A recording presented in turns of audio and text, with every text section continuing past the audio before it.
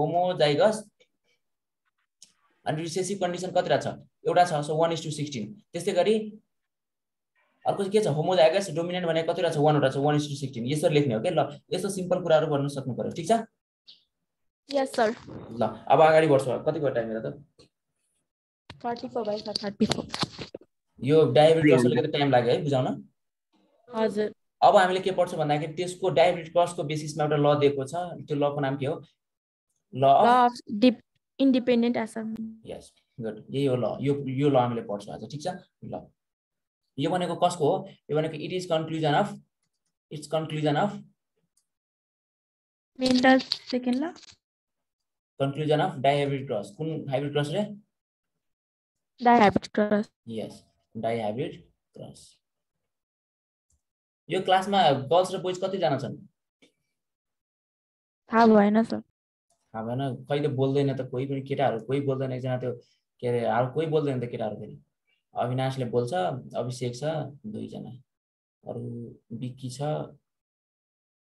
पवन छ फेरि केटीलाई मैले केटा नभन्दिला फेरि यहाँ म झुकेर पनि भन्न सक्छु फेरि अनि एउटा सफलता भनेको त केटी नै हो हैन रिनाइन्स के रे रिनाइन्स के रे हजुर तिम केटी नै रिनाइन्स भनेको त केटी होला ठीक छ भनेपछि केटा थोरै रहेछ त यहाँ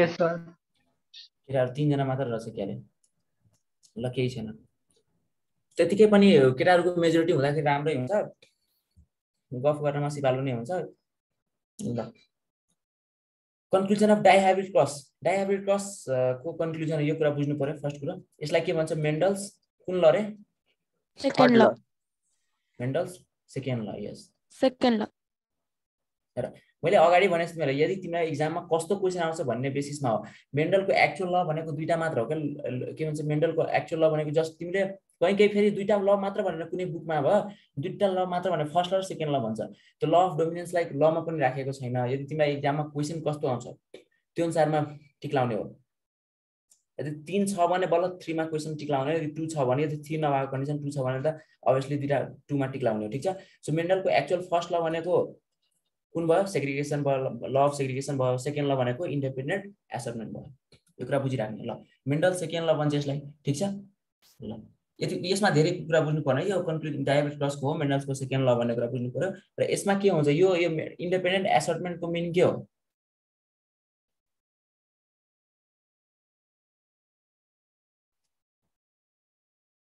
थाहा भएन असर्टमेन्ट भनेको सँगै आउनु जस्तै मैले तिमीलाई एउटा कुरा भने डायबिटिक क्रसमा हामीले क्यापिटल टी के रे के देख्यौ भन्दाखेरि क्यापिटल टी हामीले अगाडि के लेखेका थियौ हेर क्यापिटल आर अनि वाई एउटा यो छ अनि small R small Y and small Y छ हेर मैले के भने भन्दाखेरि के रे ल अफ सेग्रिगेसनमा के हुन्छ हेर ल अफ सेग्रिगेसनमा के हुन्छ सुरुमा यो ग्यामेट्सहरु छुट्टिन्छ यो आर हुन्छ यो वाई हुन्छ यो के हुन्छ यो स्मल आर हुन्छ यो स्मल वाई हुन्छ यो भनेको फर्स्ट ल हो कुन ल हो फर्स्ट ल छुट्टियो ग्यामेट्सहरु छुट्टियो अब यिनीहरु एक आपसमा सँगै आउनु भनेको इन्डिपेन्डेन्ट हुन्छ यो आर हुँदैमा यो वाई लाई कुनै पनि फरक पर्दैन कि यो आर सँग जान्छ अथवा यो आर यो वाई सँग जान्छ भन्ने कुरामा वाई लाई कुनै पनि फरक पर्दैन यो कुरा बुझिराख्नु ठीक छ यो आर वाई जुन छ नि मैले भने यो आर वाई भनेको ग्यामेट हो सँगै आएको ग्यामेट हो के यो मैले छुटा छुटै लेखाइदिए फरक नपर्नु पर्ने हो यो भनेको आर हो यो वाई हो यो भनेको के हो आर हो यो वाई हो ठीक छ यो कुरा बुझ्नु पर्यो यो जब सँगै आयो सँगै आउनुको अर्थ हो R capital Y small Y यो कुरा बुझ्नु पर्यो अर्को कुरा यो जुन सँगै आउँछ नि यो जुन सँगै आउँछ यो अरु कुनै पनि ग्यामेट्सहरु अरु कुनै पनि फ्याक्टरहरुको प्रेजेन्सले गर्दाखेरि यसलाई फरक पर्दैन यो इन्डिपेन्डेन्टली आफै यो आर वाई मन लाग्यो भने यो आर वाई सँग आउँछ फेरि अर्को आर वाई छ भने अर्को आर वाई सँग आउन सक्छ यो आर वाई यो सँग आउन सक्छ यो भनेको यो सँग आउन सक्छ इन्डिपेन्डेन्टली सबैले ग्रुप बनाउँछ असर्टमेन्ट भनेको के हो ग्रुप बनाउनु असर्टमेन्ट भनेको बुझ्छौ असर्टमेन्टको मिनिङ नै हो ग्रुप बनाउनु असर्टको मिनिङ के रे ग्रुप बनाउनु ग्रुप या सँगै आउनु अथवा ग्रुप बनाउनु सेग्रिगेसनको मिनिङ हो छुट्टिनु छुट्टिनुको कस्तो हुन्छ ल हामीले पढिसक्यौ के हुन्छ छुट्टिन्छ अनि ग्रुप बनाउँछ छुटेपछि त्यसपछि के बनाउँछ ग्रुप बनाउने हो सुरुमा छुट्टिने ग्रुप बनाएर छुट्टिने हैन कि सुरुमा छुट्टिन्छ त्यसपछि ग्रुप बनाउँछ छुट्टिन्छ कुन बेला ग्यामेट बनाउने बेलामा त्यसपछि बिस्तारै त्यो ग्यामेटहरु ग्रुप बनाएर बस्छ सो छुट्टिनु ग्यामेटहरु जुन छुट्टिन्छ that is called first law त्यसपछि जब ग्रुप बनाउँछ नि एसर्टमेन्टको मिनिङ हो ग्रुपिङ एसर्टमेन्टको मिनिङ के हो ल मैले एसर्टको मिनिङ बुझाइदिन्छु ल एसर्टको मिनिङ हो प्रिपरेसन अफ ग्रुप भन्नुपर्छ यसलाई ल एसर्टको मिनिङ के रे ग्रुप बनाउनु और सँगै आउनु प्रिपरेसन अफ ग्रुप यो ग्यामेट्सहरु अथवा यो फ्याक्टर्सहरु जुन हरेक क्यारेक्टर्सहरु जुन पेयर अफ कन्ट्रास्टिङ क्यारेक्टर छ नि सबै क्यारेक्टर्सहरु इन्डिपेन्डेन्टली ग्रुप बनाउँछ भन्नु कुरा जस्ट यति मिनिङ हो एज प्रिपरेसन अफ ग्रुप ल यसमा के हुन्छ भन्दाखेरि यो लले के भन्छ भन्दाखेरि व्हेन के भन्छ ल मैले लले बताउँछु when two pairs of contrasting characters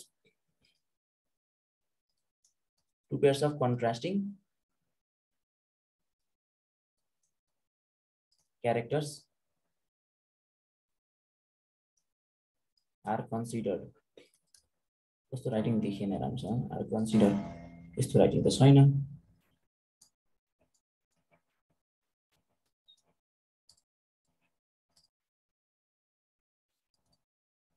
hybridization ल all characters ma ke लेख्छु भन्दाखेरि all characters assort को meaning के रे preparation of group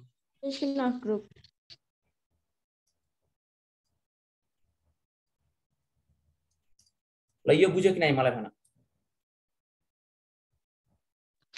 सर यो के लेख्नु भएको क्यारेक्टर्स आर अनि हजुर ल when characters pairs of contrasting characters are considered in hybridization all characters assert independently भनेको हेर कुन क्यारेक्टर हेर रेड टल सँग जान्छ अथवा रेड व्हाइट के रे रिंकल सँग जान्छ त्यो कुनैको पनि कुनैसँग नाता हुँदैन त्यो सबै आफै इन्डिपेन्डेन्टली बस्छ भन्ने कुरा भन्नु पर्यो बुझ्यौ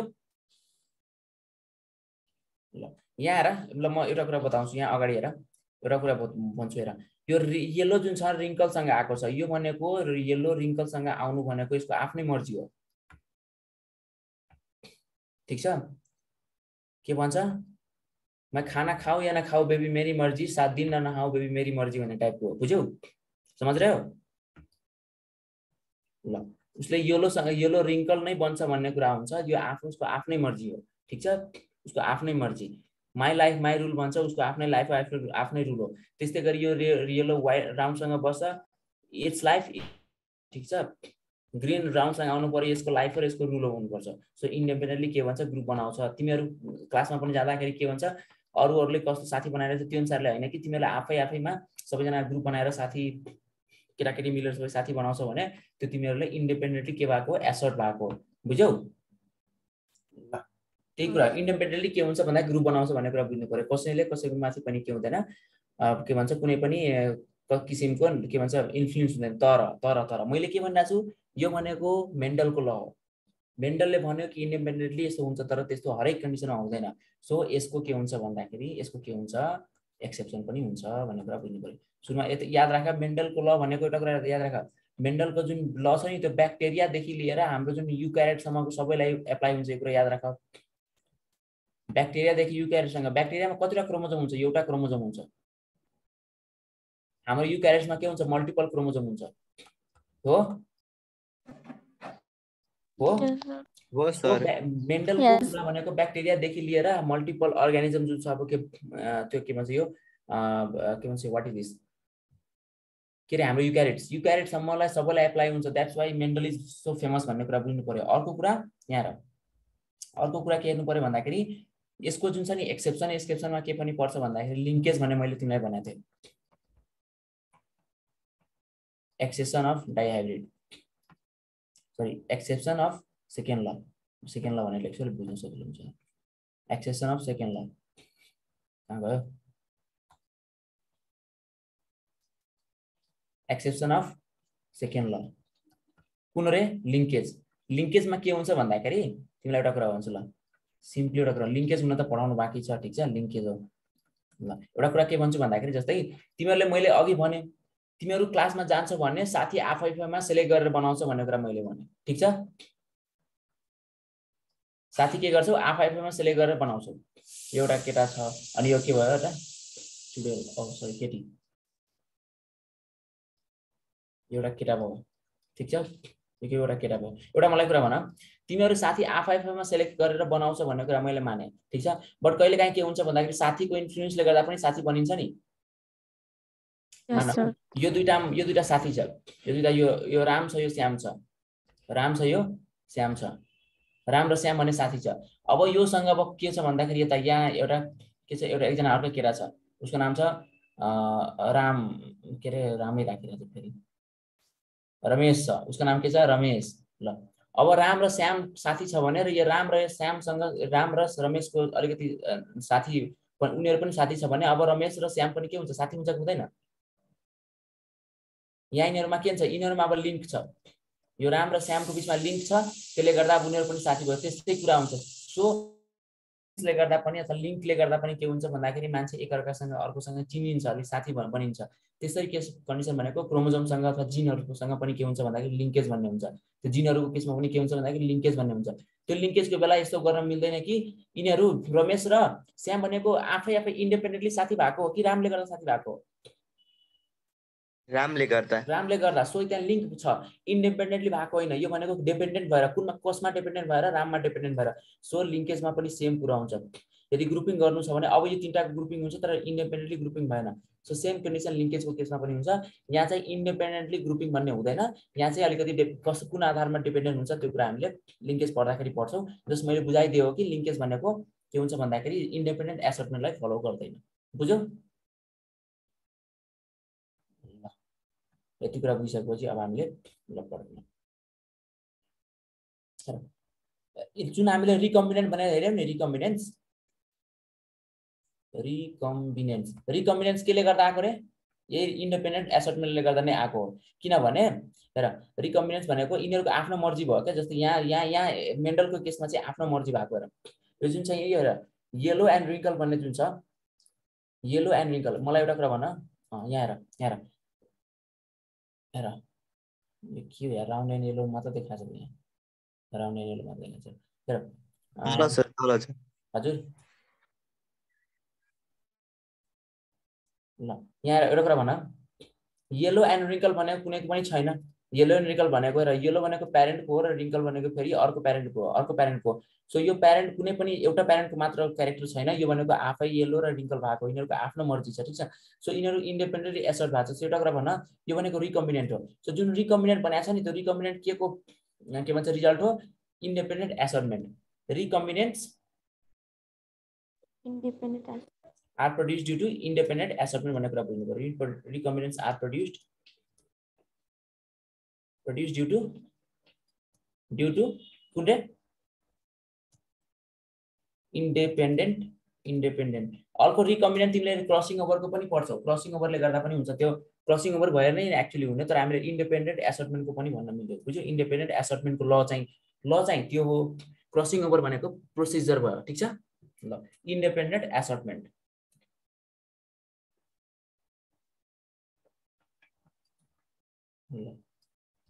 recombinants are produced due to independent assortment तर के लेख्नु पर्यो भन्दाखेरि recombinants अब म लिङ्केजको कुरा गर्छु र recombinants के हो यो पेन मतलब किन जोडेर लेखिरहेको छ भनेको त पुरै बुझिन तर मैले यहाँ मेट्छु सब मेट्छु हेर जादु हेर तिमीहरूले जुन रिकम्बिनेन्स छ नि रिकम्बिनेन्स कुन पर्यो जुन लिङ्केजको तर रिकम्बिनेन्स छ त्यो चाहिँ कसले गर्दा हुन्छ भन्दाखेरि क्रसिङ ओभरले गर्दा हुन्छ रिकम्बिनेन्स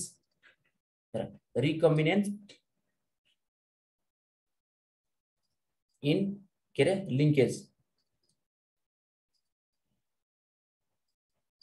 आर रिजल्ट अफ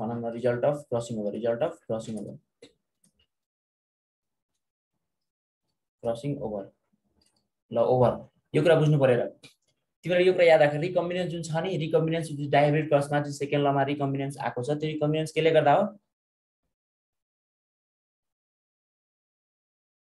केले गर्दा रे क्रसिङ ओभरले गर्दा यस फेरि यो के भन्छ रिकम्बिनेन्स जुन छ त्यो केले गर्दा भनेपछि लिङ्केजको रिकम्बिनेन्स भनेको क्रसिङ ओभरले गर्दा हो र के भन्छ यो के रिकम्बिनेन्स जुन के भन्छ सेकेन्ड लमा छ अथवा यो इन्डिपेन्डेन्ट एसर्टमेन्टमा जुन के भन्छ इस डायबिट क्रसमा जुन रिकम्बिनेन्स छ त्यो केले गर्दा हो इन्डिपेन्डेन्ट एसर्टमेन्टले गर्दा हो। यति कुरा बुझ्यौ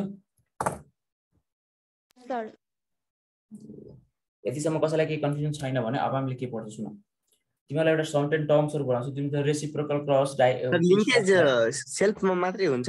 हजुर लिङ्केज केमा? सेल्फमा भनेको डोमिनेन्ट छ भने डोमिनेन्टसँग मात्रै हुन्छ। ए लिङ्केज डोमिनेन्ट क्यारेक्टर मात्र लिङ्क हुन्छ भनेको? हजुर हामी लिङ्केज पढाउँछु कान्छ सुन न, लिङ्केज पढाउँछु। त्यो त लिङ्केजको मतलब अहिले त मैले यो पनि लेख्दैन थिएँ तर अब के छ भन्दाखेरि यहाँ सँगै आएको भएर मैले लेखिदिएको। लिङ्केज त हामीले टपिक पढ्छौँ मजाले, लिङ्केज पढाउँदाखेरि म मजाले सबै भन्छु। ठिक छ? हुन्छ सर हुन्छ। त्यो त्यताको लागि राख्नु ल। Reciprocal cross, back cross, test cross, out cross अनि एउटा के छ पोलिजेनिक इन्हेरिटेन्स भने क्वालिटेटिभ इन्हेरिटेन्स र क्वान्टिटेटिभ। ल मलाई एउटा कुरा भन, यो सुनेको छ कुनै तिमीहरूले? ब्याक क्रस भने के हो? त्यो पछाडीको हुन्छ नि सर, जस्तै क्यापिटल टी छ नि त्यो मागामा। ल क्यापिटल टी स्मल टी आयो। ठीक छ? क्यापिटल टी स्मल टी लाई फेरि क्यापिटल टी स्मल टी सँग क्रस गराउँदाखेरि के आयो? Capital T small T, capital T small T, capital T र क्यापिटल टी स्मल टी। यति कुरा आयो। मलाई एउटा कुरा भन, यसमा ब्याक क्रस भने के भन्ने बुझ्छु? ब्याक क्रस स्मल टी न ब्याक क्रस भने यहाँ कहाँ हो? ब्याक क्रस भने के बुझ्छु? ब्याक क्रस भनेको कुनै एउटासँग त्यो हाइब्रिड लाइक जुन रिजल्ट आएको छ नि, जुन हाम्रो F1 हाइब्रिड छ, F1 हाइब्रिड भनेको यो हो। F1 हाइब्रिडको जुन कन्डिसन छ, F1 हाइब्रिड र कुनै पनि एउटा प्यारेन्टसँग फेरि क्रस गराउनु भनेको जस्तै क्यापिटल टी स्मल टी र यसलाई केसँग क्रस गराइदियो? क्यापिटल टी अथवा क्यापिटल टी स्मल टी यो भयो। ठीक छ? र योसँग कोसँग क्रस गराइदियो? Small T. यो भनेको एउटा प्यारेन्ट भयो, यो भनेको अर्को प्यारेन्ट भयो। सो ब्याक क्रस भनेको यो F1 हाइब्रिड जुन छ नि, F1 जेनेरेसनको जुन हाइब्रिड छ नि, त्यो हाइब्रिडलाई कुनै एउटा प्यारेन्टसँग फेरि के गराउनु पर्यो? अर्को प्यारेन्टसँग फेरि क्रस गराउनु पर्यो। त्यसलाई भन्छ ब्याक क्रस। जस्तै क्यापिटल टी क्रस गराए स्मल टी। यो क्रस गराउँदाखेरि के आयो भन्दाखेरि क्यापिटल टी स्मल टी आयो F1 जेनेरेसनमा आयो। अब यो स्मल टीलाई हामीले के गर्यो भन्दाखेरि कि त यो स्मल टीलाई के गर्यो? क्यापिटल टी स्मल टीलाई फेरि क्यापिटल सँग क्रस गरायो, कि त यसलाई के गरायो भन्दाखेरि क्यापिटल टी स्मल टीलाई हामीले स्मल टी सँग क्रस गरायो। That is called back cross. बुझ्यौ? F1 हाइब्रिडको जुन छ नि, F1 जेनेरेसनको जुन हाइब्रिड छ नि, त्यसलाई एउटा कुनै प्यारेन्टसँग क्रस गराउनलाई भन्छ ब्याक क्रस। क्या ब्याक जानु क्या फेरि यो जुन रिजल्ट आयो क्यापिटल टी स्मल टी प्लान्टको केसमा भन्दाखेरि एउटा प्लान्ट छ, यो एउटा प्लान्ट छ अनि यो प्लान्ट छ, यो पनि एउटा के छ? प्लान्ट छ। यो सानो प्लान्ट छ, यो भन्दा मानौ यो अलि सानो प्लान्ट छ। ठीक छ? यो सानो प्लान्ट छ। यो प्लान्ट र यो प्लान्टले एउटा के भन्छ अफस्प्रिङ प्रोड्युस गर्यो। त्यो अफस्प्रिङ यस्तो छ, मानौ यस्तो छ। ठीक छ? यस्तो अफस्प्रिङ छ। अब यो प्लान्ट जुन छ नि, यो प्लान्टको जुन बच्चा छ, अफस्प्रिङ छ। अब यो अफस्प्रिङलाई के गर्नु पर्यो? यो कुनै एउटा प्यारेन्टसँग फेरि क्रस गराउनु पर्यो क्या। यसलाई भन्छ ब्याक क्रस। बुझ्यौ? ए बुझ्यो कि? बुझिसक्यो सर, बुझिसक्यो। ल अनि टेस्ट क्रस भन्ने हुन्छ एउटा हुन्छ टेस्ट क्रस। मानौ यो प्यारेन्ट छ, यो के छ?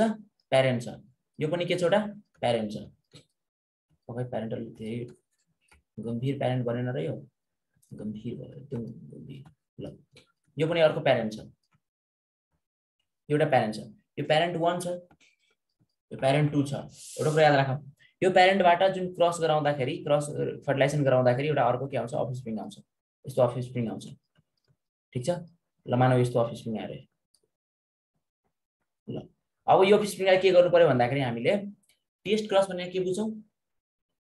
अब यो प्यारेन्टलाई हामीले मानौ यसको क्यापिटल टी छ र यसको स्मल टी छ भने अब हामीले यससँग यो भनेको डोमिनेन्ट भयो हो, यो भनेको कुन हो? रिसेसिभ। अब हामीले यो रिसेसिभसँग क्रस गरायो भने that is called test cross. यदि भन्नुको अर्थ क्यापिटल हजुर हाइब्रिडलाई रिसेसिभसँग क्रस गराउँदा त्यो टेस्ट यस यस स्मल टी छ यो दुईटाको के आयो हाइब्रिड आयो small capital T small T अब यो क्यापिटल टी र स्मल टी लाई फेरि के गर्नु पर्यो स्मल टी सँग क्रस गराउनु पर्यो क्यापिटल टी स्मल टी लाई स्मल टी अनि स्मल टी सँग के भन्छ क्रस गराउँछ भने that is called test cross. Test cross भनेको जुन हाइब्रिड अफ फर्स्ट जेनेरेसन छ नि त्यसलाई रिसेसिभ प्यारेन्ट अथवा रिसेसिभ होमोजाइगस रिसेसिभ सँग के गराउनु पर्यो क्रस गराउनु पर्यो that is called test cross. Sir यसमा त ब्याक क्रस पनि यस्तै भयो हैन तर त्योमा दुबैमा भयो। Yes, test cross is also a back cross. It is also a back cross. It's also a back cross. Back cross को एउटा कन्डिसन मात्र हो। हेर टेस्ट क्रस भनेको हेर ब्याक क्रस दुई टाइपको हुन्छ के म एक्चुअली तिमीलाई टाइप भनेर पढाउन खोजेको थिएँ बट केही छैन। हेर सुन ब्याक क्रसको दुईटा टाइप हुन्छ एउटा भनेको टेस्ट क्रस अर्को भनेको out cross. Out cross K होला त्यसो भए भन मलाई। हेर क्यापिटल टी स्मल टी ठीक छ यहाँ आयो क्यापिटल टी स्मल टी यदि तिमीले यो यसलाई फेरि अब योसँग के भन्छ यो फर्टिलाइज गरायो भने that is called out cross अनि यसलाई फेरि योसँग फर्टिलाइज गरायो भने अथवा क्रस गरायो भने that is called test cross. तिमीले बुझ्यौ कुरो टेस्ट क्रस भनेको रिसेसिभ प्यारेन्टसँग गराउने हो क्या capital T small T recessive प्यारेन्टसँग cross गराउने हो र आउट क्रस भनेको डोमिनेन्ट प्यारेन्टसँग के गराउनु पर्यो क्रस गराउनु पर्यो। सिम्पल कन्सेप्ट केही छैन यसमा बुझ्यौ। ब्याक क्रस भनेको जुन हाइब्रिड आछ त्यो हाइब्रिडलाई के गर्नु पर्यो कुनै एउटा प्यारेन्टसँग क्रस गराउनु पर्यो। त्यसमा त्यसको दुई टाइप हुन्छ एउटा टेस्ट क्रस र अर्को आउट क्रस। यदि त्यो प्यारेन्ट मध्ये हामीले डोमिनेन्ट प्यारेन्टसँग क्रस गरायो भने that is called out cross यदि रिसेसिभ प्यारेन्टसँग क्रस गरायो भने that is called test cross. बुझ्यौ? यस सर बुझ्यो सर। के लेखाइदिनु पर्छ यिनीहरु अनि एउटा छ रेसिप्रोकल। रेसिप्रोकल भने के बुझ्छौ? रेसिप्रोकल भनेको उल्टो सर 1 छ भने 1/2 छ भने 1/2। यस सुन कस्तो हुन्छ भन्दाखेरि यो भनेको मेल हो कि फिमेल हो? मेल। यो मेल हो। के भन्छ यिनीहरु? प्लस भनेको फिमेल हो सर अनि माथि गएको टेल भएको मेल। यो के हो? प्लस भएको फिमेल फिमेल एउटै ठाउँमा बस्छ नि। यो फिमेल हो अनि टेल भनेको मेल। बाइसेक्सुअल। यो चाहिँ के भयो? बाइसेक्सुअल फ्लावरमा थियो नि sir both male and female. यो भने कस्तो यो मेल हो कि फिमेल हो? त्यो प्लस भनेको फिमेल हो एउटै ठाउँमा बस्छ अनि यस्तो भनेको टेल भएको अनि माथि गएको मेल हो। तिमीहरु अरूले भन त के हो सेम उले भने सिको बोलो यस सर हजुर त्यही हो। ल यदि हामीले मेलको हैन यदि हामीले मेल एउटा क्रस गराउँदाखेरि के गर्यो भन्दाखेरि मेलको हामीले के लेख्यो भन्दाखेरि एउटा कुनै प्यारेन्ट एउटा कुनै क्यारेक्टर हामीले मेल कन्सिडर गरिरहेका छौं ठीक छ बुझ्यौ। एउटा कुनै क्यारेक्टर हामीले मेलको कन्सिडर गरिरहेका छौं अर्को कुनै क्यारेक्टर फिमेलको कन्सिडर गरिरहेका छौं अनि नेक्स्ट क्रसमा चाहिँ हामीले जुन मेलको क्यारेक्टर थियो अब त्यसलाई चाहिँ हामीले फिमेलको क्यारेक्टरमा कन्सिडर गर्छौं र जुन मेल फिमेलको थियो त्यो हामीले मेलको क्यारेक्टरमा कन्सिडर गर्छौं भने that is called reciprocal cross. बाकी केही पनि हैन। तिमीले एकचोटी क्रस गरायो यो भनेको कुन हो? सुरुको फिमेल हो कि मेल हो? Female yes this is female. हेर फिमेल छ अनि यो भनेको मेल हो। ल सुन यो भनेको फिमेल यो भनेको मेल हो। यदि हामीले फिमेल कस्तो लियो भन्दाखेरि मानव फिमेल हामीले रेड कलरको फिमेल लियो मेल चाहिँ व्हाइट कलरको लियो क्रस गरायो अफस्प्रिङ आयो। अब नेक्स्ट यो एउटा एक्सपेरिमेन्ट भयो। अर्को एक्सपेरिमेन्टमा हामीले के गर्छौं भन्दाखेरि अब चाहिँ हामीले फिमेल चाहिँ के लिन्छौं भन्दाखेरि व्हाइट लिन्छौं अनि मेल चाहिँ रेड लिन्छौं क्रस गराउँछौं रिजल्ट आउँछ। This is called reciprocal cross. बुझ्यौ? सो रेसिप्रोकल क्रसमा कतिवटा मिनिमम कतिवटा क्रस हुनै पर्छ? दुईटा हुनै पर्छ। रेसिप्रोकल नत्र रेसिप्रोकल कसरी कम्पेरिटिभ कुरा हो के रेसिप्रोकल भनेको कम्पेरिटिभ कुरा हो। कम्पेरिटिभ भनेको कम्पेरिजन गर्न मिल्ने टाइपको ठीक छ कम्पेरिटिभ कुरा हो। ल रेसिप्रोकल क्रस भनेको मानौ तिमीले मेललाई एउटा क्यारेक्टर कन्सिडर गरेका छौ फिमेललाई अर्को क्यारेक्टर कन्सिडर गरेका छौ र अर्को एक्सपेरिमेन्ट ठ्याक्कै अब त्यसको उल्टो मेललाई चाहिँ फिमेलको क्यारेक्टर कन्सिडर गरेर फिमेललाई मेलको क्यारेक्टर कन्सिडर गर्ने। यहाँ हामीले फिमेल रेड लिया छौ मेल चाहिँ व्हाइट लिया छौ। अब अर्को केसमा हामीले फिमेललाई व्हाइट लियौ मेललाई चाहिँ रेड लियौ सो यस्तो क्रसलाई के भन्छ रेसिप्रोकल क्रस। ल आज हामीले यसको मिनिङ के हो त्यो बुझ्यौ अनि त्यसपछि हामीले अर्को क्लासमा चाहिँ के गर्छौँ भन्दाखेरि यसको अलिअलि जुन नोट्स छ त्यो पढ्छौ। तिमीहरूलाई म के गर्छु भन्दाखेरि हेर तिमीहरूलाई सुरुमा त्यसपछि मैले के पढाउँछु भन्दाखेरि त्यसपछि तिमीलाई डिएनए पढाउँछु, डिएनए पछि म्युटेसन पढाउँछु। तिमीहरूले पहिले भनिदिन्छु ताकि तिमीहरूले हेरेर बस हैन, त्यो केही छ तिमीहरू पढ्नुपर्ने भनेछ केही हेर, नोट्सहरू छ भने केही हेर, ठीक छ। मैले because molecular basis of inheritance भनेर लेखिन्छ कि यसको लागि। मोलिकुलर बेसिस अफ इनहेरिटेन्स भने तिमीलाई थाहा छैन भने तिमीहरू अगाडिको त्यो के अरे एपिस्टासिस पनि बुझ्दैनौ, अर्को कुरा त्यो ब्लेन्डिङ इनहेरिटेन्स त्यसको कोडोमिनेन्स यिनीहरू पनि बुझ्न अलिकति गाह्रो हुन्छ। सो सुरुमा हुन त डिएनए को कन्सेप्ट त सुरुमै दिनुपर्ने हो। हेर डिएनए कन्सेप्ट भनेको त्यो न्युक्लियस पछि हामीले डिएनए पढाएको थियौँ हो, क्रोमोजोम पढाएको थियौँ, क्रोमोजोम पछि नै डिएनए पढ्नु पर्यो। तैपनि मेन्डलको अलिकति ल कुराहरू भनिदिउँ त्यसपछि अगाडि बढाउला भन्ने सोचेको थिएँ मैले, ठिक छ। डिएनए पढाउँछु, डिएनए पढाएपछि आरएनए त भइहाल्छ, न्युक्लिक एसिडमा दुईटा आयो, ठिक छ। न्युक्लिक एसिड कति टाइपको हुन्छ? दुईवटा। ल दुईवटा हुन्छ। ल डिएनए आरएनए त्यसपछि हामीले म्युटेसन्स पढ्छौँ, डिएनए आरएनए म्युटेसन्स पछि त्यसपछि बल्ल स्टार्ट गर्छु बाँकी जो मेन्डलको बाहेक जो कुराहरू छ नि त्यो चाहिँ पछि स्टार्ट गर्छु, ठिक छ। ल कसैलाई आजको केही क्वेसन छ भने भन, आज टाइम पनि सकिसक्यो। क्वेसन छ आज कसैको? यो टपिक धेरै लामो छ। यो जेनेटिक्स? हजुर जेनेटिक्स तिम्रो क्लास के रे 12 मा को छौ? क्लास 12 मा भन त कतिवटा च्याप्टर छ जेनेटिक्सको मात्र? 3 होला। 6वटा हो कि 5 होला होला हो र 4-5 मात्र छ हो। हाम्रो बेलामा त धेरै थियो, 7 to 8 च्याप्टर्स थियो, 7 to 8 च्याप्टर्स। अहिले के तिमीहरूले के भन्छ कति बुक छ कि छैन तिमीहरूको प्लस 2 को? छ सर। प्लस 2 को बुक फेरि कुनै हटाएको छ भने त गाह्रो पो पर्यो यार। मैले त आफै अनुसार त्यो सबै पढ्नुपर्ने होला भनेर पढाइरहेको छु। तिमीलाई कुन कुन च्याप्टर छ एकचोटि मलाई कसैले मेसेज गरिदिन्छौ? सर के भन्छ उसमा एकांश के भन्छ तिमी 12 मा गएको हैन?